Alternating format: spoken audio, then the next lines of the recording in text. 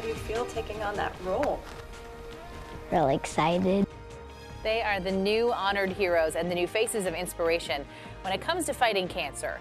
For the past 21 years, the Leukemia and Lymphoma Society of the Greater Sacramento region has chosen kids to be the voices of their campaign. And this year's Boy and Girl of the Year are a symbol of courage and hope. CBS 13's Sherman Roget has a story. I'm really excited that they chose me.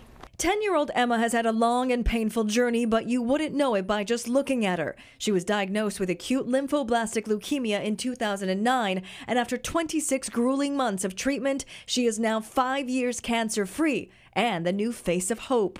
My parents surprised me by bringing me this doll and saying, "You are Girl of the Year."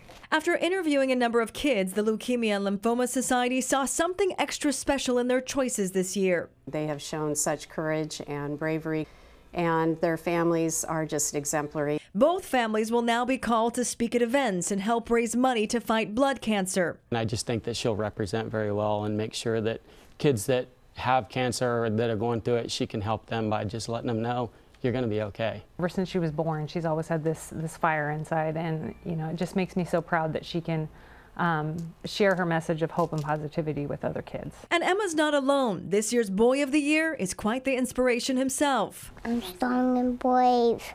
3-year-old Fritz, or Super Fritz as they call him, has been strong and brave. Fritz was diagnosed with leukemia in 2015 and is going through the maintenance phase of his treatments, getting chemo every night. He is strong and fierce and courageous, and he has a wonderful attitude about it all. Fritz's parents, Anna and Ben, have tried to make this process fun for Fritz, his brother Payne, and the whole family, and are looking forward to giving back. Turning what we've been able to, or what we've gone through, into a positive, and being able to share the opportunity with other people. It's really nice that Fritz gets to be a little bright star for everyone. 2 sets of proud parents and their kids have a powerful message to pass on. Don't lose hope and stay positive, because I never lost hope and my parents told me not to.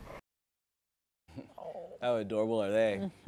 And we send them our good thoughts. Oh, yes. Obviously. Again, on January 26th, Emma was 5 years cancer-free. And Fritz is progressing well. His last day of treatment is December 11th of 2018.